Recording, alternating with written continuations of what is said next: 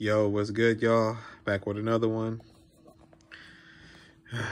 Well, yesterday was not the way I expected it to go. That's a fucking understatement of the year. Because I'm gonna be real with y'all. If we were gonna lose to the Eagles, I wanted to at least be competitive. I wanted to go out fucking guns blazing. Like, I didn't want to fucking go out like bringing a knife to a gunfight with literally no fucking quarterback. Like, I had a bad feeling once Brock elbow got hit that it was bad. It was over from there, to be honest with you, because I saw the replay when Hassan Reddick hit his arm and his elbow literally bent back. Like, that was bad, yo. That reminded me of Joe Montana in 1990 when fucking Leonard Marshall fucking smashed him to pieces and his fucking elbow got fucking drug into the damn turf. Like, and I was what, 4 or 5 years old, and I was watching that shit. I was fucking crying. That's the only time I ever cried during a fucking game, is when Joe Montana got fucking hurt, got fucking decapitated by Leonard Marshall. But that's how I felt yesterday when Brock got his fucking arm hit, yo. Like, hopefully Brock is going to be all right at the start of next season, man. Because that might be a fucking, that's a damaged elbow injury, I could tell. But my takeaway from yesterday's game, outside of obviously losing, we gotta fix the right side of our offensive line, yo. Like, that shit was atrocious. Mike McGlinchey was a fucking scrub, like he's always been. Spencer Burford, he'll get better. Like, he's a rookie.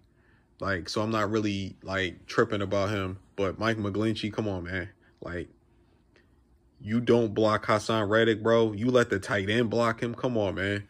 Like, the only thing I was mad about Kyle Shanahan yesterday was that he didn't challenge that fucking first play call with Devontae Smith, because that was clearly not a fucking catch. I saw that shit when it fucking happened. I knew that wasn't a fucking catch, yo. That's why his ass got up and said, hurry up and huddle. But that was on us. That's on Kyle Shanahan. He should have fucking challenged that play. That changed the whole momentum of the game. That play right there. Besides Brock getting hurt. But, man, it was a fucking, this season was a roller coaster. It started out with Trey getting hurt and me being fucking literally down for the rest of the year, because I was pissed off about that one.